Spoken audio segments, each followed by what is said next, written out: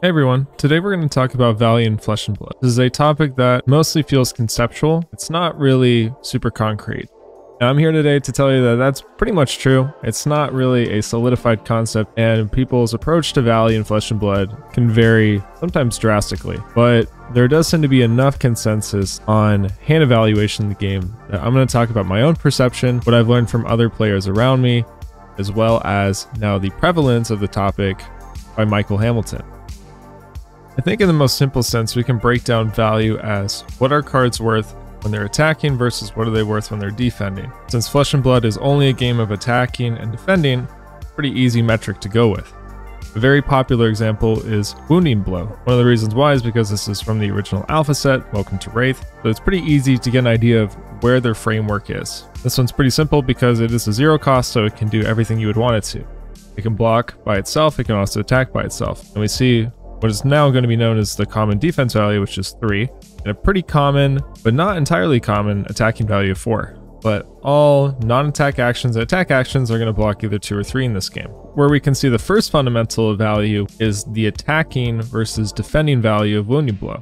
We see that it attacks for 4, but it only blocks for 3. It would be strictly better to attack with this card because you're getting 1 more point of value on a turn cycle versus blocking with it. Turn cycle normally includes both your opponent's turn and your turn. It's normally considered as the time in the game between when you draw new hands, which is going to be the end of your turn. The reason why that's relevant is because blocking is just as important if you have a hand that is all wounding blows and you only block with 2 of them, you get 6 points of value blocking. You can only attack with 1 wounding blow on offense. You just lose an entire card. So it'd be much more optimal to be also blocking with the additional wounding blow. So you can block for 9 and attack for 4, right, on a turn cycle. Calculating defense values is just as important as offense values. However, we do have defense reactions in Flesh and Blood, which are typically above rate, and they are, of course, usually a much better rate than the defense values of non-attack actions and attack action cards. For example, here we have Flick Flag.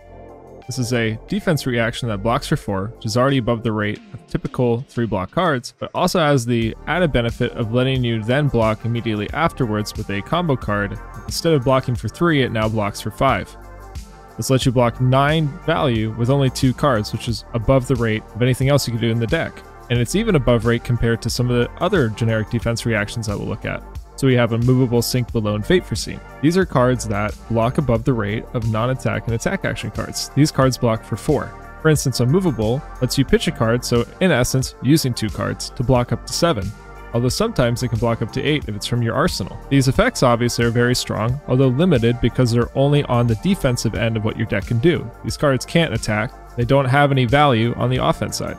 Some cards can potentially be above rate, but normally have very strong conditional effects. For instance, Snatch, the 0 for 4, which is already starting to creep into the above rate territory of attacking cards. It does block for 2, which is a downside, but if it hits, you do draw a card. And if we're making the assumption that a lot of cards are worth anywhere between maybe 3 and 4 damage, even though Michael Hamilton has said that that number possibly has increased a little bit by a very small fractional amount, this is still a card that's worth a lot, right? Because if it hits, you're going to be getting anywhere between, let's say, 2 and maybe 4 value off of it, right, with the card that you would draw. Now, of course, you need a way for this to have go again, or you could just simply arsenal the card that you draw off Snatch. If you already have a card in hand and you don't have a way to give it go again, then it's obviously marginally worse, and you maybe could value as just a 0 for 4.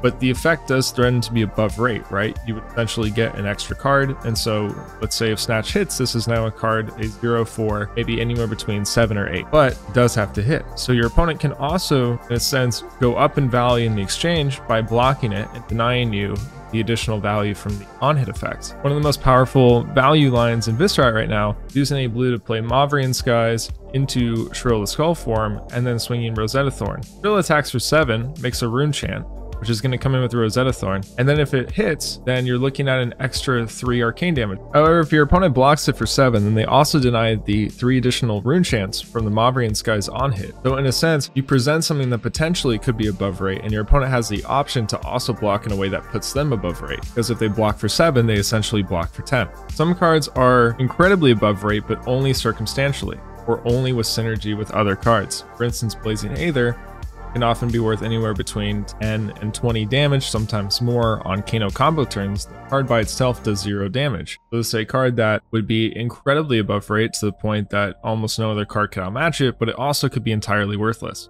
Of course, we compare this side by side with Aether Wildfire. These two are often played together, but Aether Wildfire is just 2 cards for 4 damage. Of course, this has a combo style effect on it, and at the end of the turn, if you were able to combo with Aether Wildfire, then this card can be worth sometimes 4 times what you initially got out of it. So in that case, it's above rate.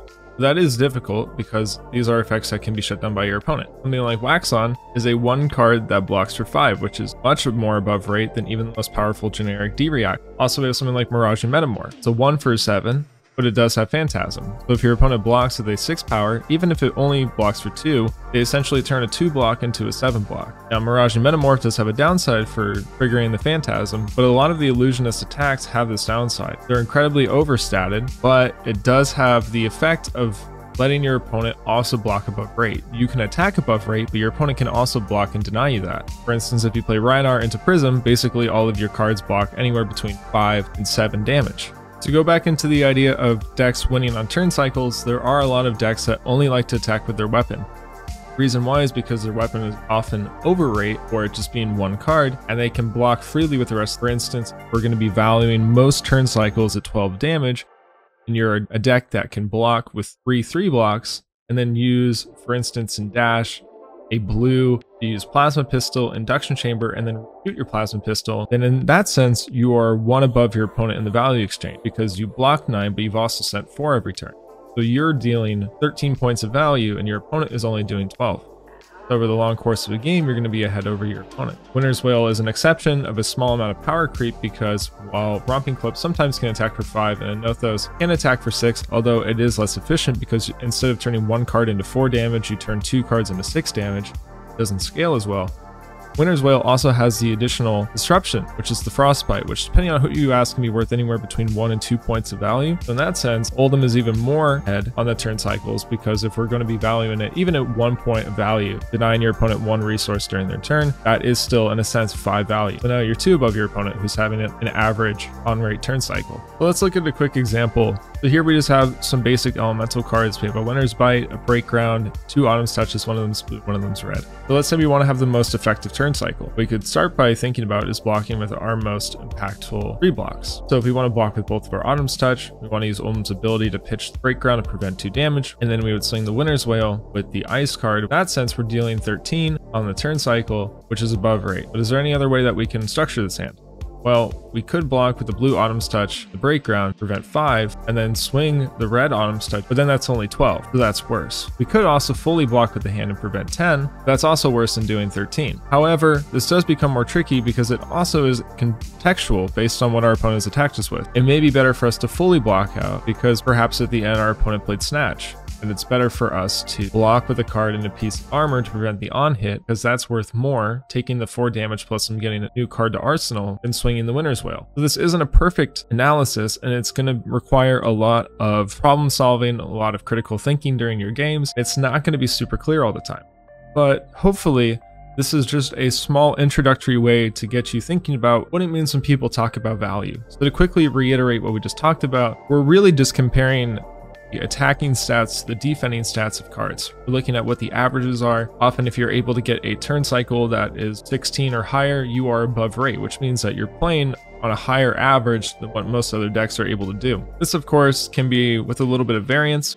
For instance, sometimes you will get hands that are way above rate, and sometimes you'll get hands that are below rate, even when blocking. That's just the nature of the game. But what is important to keep in mind is, what are my cards worth on offense versus defense? Is this the right time to block? Is this the right time to attack? What is the optimal amount of damage I can do with my hand while blocking with the amount of cards possible? My hand only work better on offense? Does it only work better on defense? It requires a lot of practice, requires a lot of patience, learning the game. You have to learn ways that you need to deny your opponent from going above rate. For instance, that example with not letting Red Mauvrion Skies hit, not letting Snatch hit. Even if your cards would naturally be better on offense, the chances are that unless if they're incredibly above rate compared to the on hits, probably better off blocking the card. And this is why it's also good to include these cards in your deck, because you often will require your opponent to block cards that would be better on rate attacking. You can always be above your opponent's numbers. Keep that process turn after turn after turn, and you don't drop that fundamental. And you're always paying attention to your hand, paying attention to what cards you should block with, what cards you should block, and when to block, when to attack. I think it'll just propel you along the learning curve. And this game has an incredibly high learning curve, incredibly steep. So this is just a very, once again, abstract concept that I am just trying to relay information on, my own perception, how I've viewed the game for a while. And it has paid off pretty well for me. So it's important to learn.